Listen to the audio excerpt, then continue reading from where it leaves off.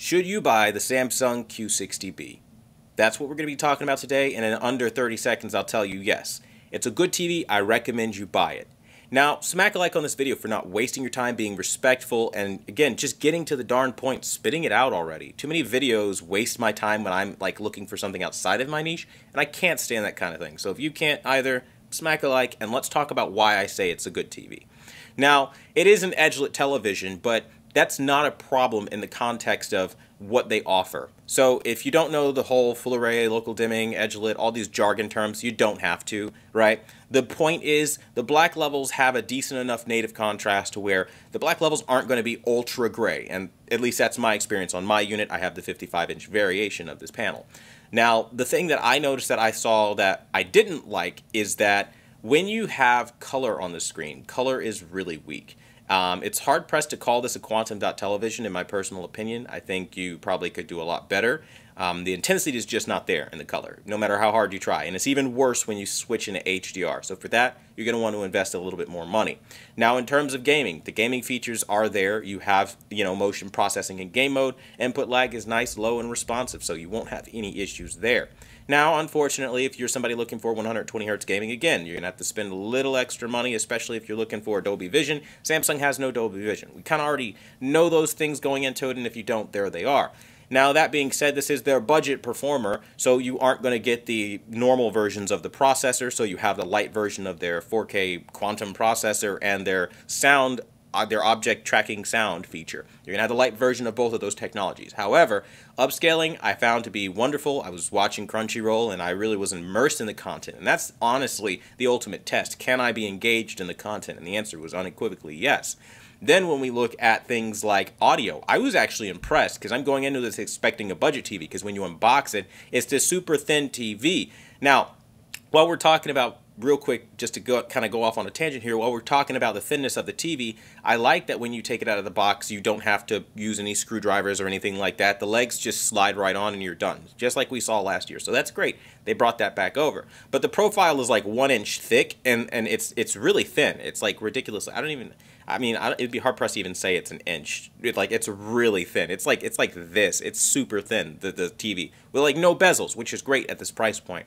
So when you talk about that, audio obviously becomes a concern. Like, you're clearly not going to have a subwoofer in there, so you can forget that. But how is the rest of the audio experience? And I actually was impressed by the clarity of vocals, particularly in all the shows and everything that I was watching.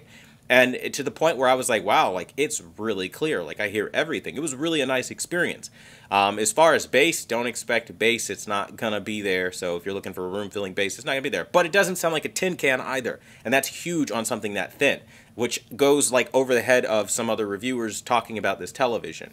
Now, when we talk about the overall cost to value ratio, I guess the competition, what your options are and things like that, I will be very honest with you. This TCL S546 currently, right now as I'm shooting this in June of 2022, that's a better option in my personal opinion. It just gives you more features and it gives you much better picture quality with quantum dots that can actually pass for quantum dots.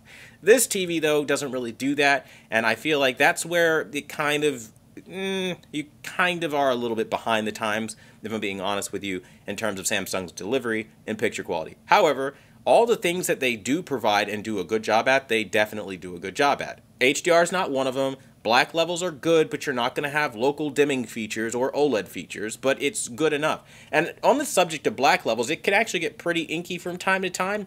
And I really am surprised at how this TV performs after calibration. Now, a special note if you are hiring a professional to calibrate your television or you're trying to do it yourself, there is no EX link on this television. So AutoCal is out of the question. It's just not happening on this set. So that's something that's important to you. You have that answer. It's not there. You will have to sit there, manually calibrate, and all that good stuff. I can say, though, before calibration, it looks bad. Like, overly blue, just a mess. Not at all a good-looking picture, pretty hazy.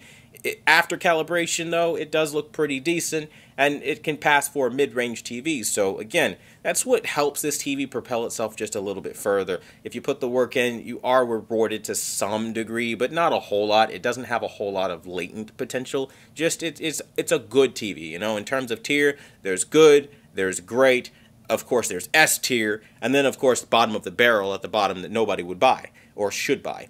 So, I mean, at the end of the day, I think it's a good TV. I know I'm kind of saying that a lot here, but ultimately, if you find this video, and maybe it's a holiday or whatever, and you have questions for me, reach back out. I'm more than willing to help however I can. I try to help everybody in the comment section that I can with anything you think might even be a silly question. If you're new to this topic or whatever, it doesn't matter. Just come on out, ask questions, and I'll help you however I can. I hold live streams Friday 7 p.m. through 8 p.m. usually Eastern Standard Time, so you can find me there. But that being said, yeah, I recommend it. I think it's a good TV, but there will be better options. This is the TV I recommend for somebody who, you want a thin TV, but you also want a name brand TV. I think this will probably be one of the better routes you go. I think the frame possibly could be better, but I'd have to review it to check it out. But that being said, I want to thank you guys so much for watching the #1 Brand in Honesty, and until the next video, I'll see you guys later.